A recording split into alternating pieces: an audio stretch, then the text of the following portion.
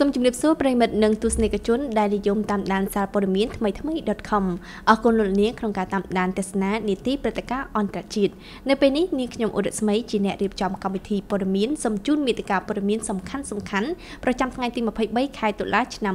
2019លោកត្រាំថាកិច្ចព្រមព្រៀងពាណិជ្ជកម្មដំណាក់កាលទី1អាចនឹងចុះហត្ថលេខាក្នុងខែវិច្ឆិកាខាងមុខមហាធិថាម៉ាឡេស៊ីនឹងដកពាក្យរិះគន់លើរដ្ឋាភិបាលឥណ្ឌាពាក់ព័ន្ធនឹងដែនដីកាស្មៀរឡើយលោកវីដូដូតែងតាំងគូប្រជែងចាស់ជារដ្ឋមន្ត្រីការពារជាតិលោកអ្នកនាងជាទីមេត្រីសម្រាប់ព័ត៌មានអន្តរជាតិជាដំបូងនោះគឺសេចក្តីព្រៀងកិច្ច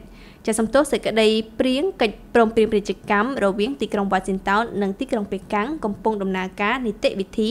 ហើយភាគីទាំងពីរសង្ឃឹមថាខ្លួននឹងអាចចុះហត្ថលេខានៅខែក្រោយនេះបើតាមការលើកឡើងរបស់ប្រធានាធិបតីអាមេរិកលោកដូណាល់ត្រាំនៅថ្ងៃទី21ខែតុលាយើងអាច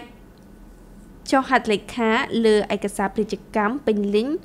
មួយជាមួយចិនក្នុងដំណាក់កាលទី1នេះជាសម្ដីរបស់លោកប្រធានាធិបតីដូណាល់ត្រាំដែលបង្ហាញពីជំហរសុតិធិនិយមបំផុតលើកិច្ចព្រមព្រៀងពាណិជ្ជកម្មរវាងអាមេរិកនិងចិននៅសេតវិមាននេះបើតាមការចុះផ្សាយរបស់ទីភ្នាក់ងារព័ត៌មាន AFP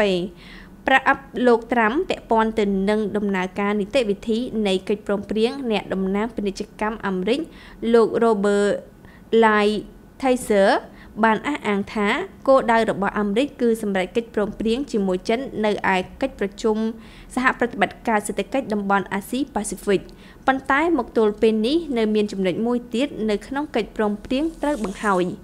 ទោះបីជាព័ត៌មានលម្អិតមិនទាន់គ្រប់ជ្រុងជ្រោយក៏ដោយប៉ុន្តែកិច្ចព្រមព្រៀងតូចមួយរវាងអាមេរិកនិងចិននឹងត្រូវបានធ្វើឡើងកិច្ចព្រមព្រៀងទាំងនោះរួមមានការទិញផលិតផលកសិកម្មអាមេរិកពីភាគីចិនកម្មសិទ្ធិបញ្ញាសេវាហិរញ្ញវត្ថុនិងការដោះដូររូបិយវត្ថុជាដើមពាក់ព័ន្ធទៅនឹងសង្គ្រាមពាណិជ្ជកម្មក្នុងរយៈពេលថ្មីនេះជាពិសេសចាប់តាំងពីមានការចរចា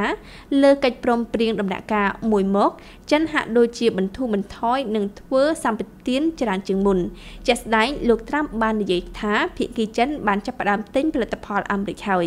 ប៉ុន្តែបន្ថែមពីលើនេះនាវេទិកាសន្តិសុខសៀងសានប៉េកាំងលើកទី9អនុរដ្ឋមន្ត្រីការបរទេសអនុរដ្ឋមន្ត្រីការបរទេសចិនលីយូឆឹងបានបង្ហាញកាយវិការវិជ្ជមានជាខ្លាំងលោកអនុរដ្ឋមន្ត្រីបានលើកឡើងថាទំនាក់ទំនងចិននិងអាមេរិកផ្អែកទៅលើការសម្របសម្រួលសហប្រតិបត្តិការនិងស្ថិរភាពសូមបញ្ជាក់ថាភាគីចិននិងអាមេរិករំពឹងថាកិច្ចព្រមព្រៀងពាណិជ្ជកម្មដំណាក់កាលទី1នឹងត្រូវបានចុះហត្ថលេខាដោយលោកដូណាល់ត្រាំនិងលោកស៊ីជីនពីង